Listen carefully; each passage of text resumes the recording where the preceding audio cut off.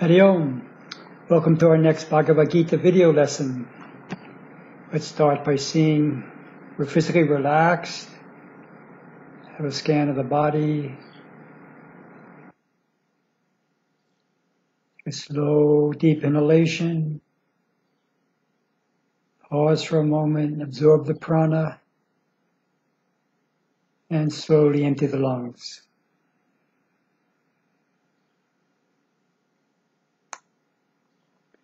This is episode 34, entitled The Price for Forgetting.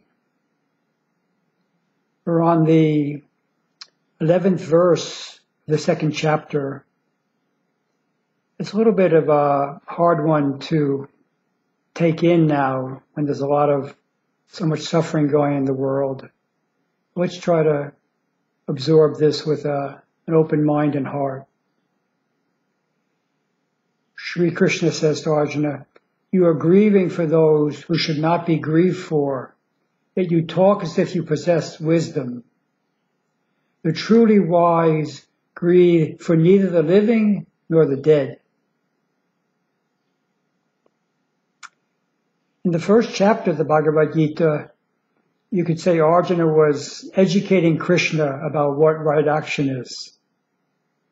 And here's Krishna's response to Arjuna's rationalizing intelligence, trying to educate the higher self.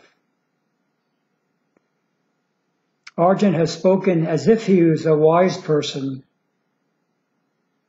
Talking as if we're a sage is not that hard. We probably all do that. Walking that talk is another matter. And ultimately that walking has to turn into being that talk. So Krishna's pointing out here the inconsistency of Arjuna's thought, his words, and his behavior. And as I said last week, the philosophy of the Gita starts here, and he starts off with his main message, which is that those who have true understanding do not grieve about anything. Is that the goal we're striving to achieve? Is that even desirable? A rock doesn't grieve.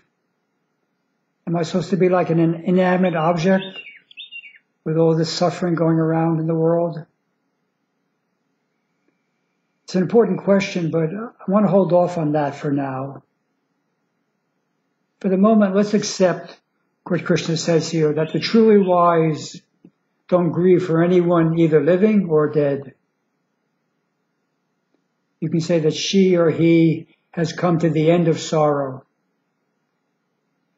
And I particularly like this verse because if you read the Sanskrit, Krishna uses my name, Ashoka, which means without sorrow, without anxiety, without grief, without suffering. Truly wise means that we've made a connection with the eternal part of our being, the part that remains stable no matter what's going on in this world, or even within our own mind, which is in constant flux. Because we seem to have lost contact with that eternal part, and we're only in touch with the part that's in constant motion, our minds are unstable, our emotions are turbulent. We often don't feel very good. And then shoka, without the A, grief or sorrow, anxiety, is the inevitable price we pay for this forgetfulness. The homework assignment for this week could be, do you believe that there's a part of you that is unshakable despite whatever's going on around you and even what's happening within your own mind? And if you do believe that, what are you doing to nurture that connection? Thanks for joining. See you soon. Om Shanti, Shanti, Shanti.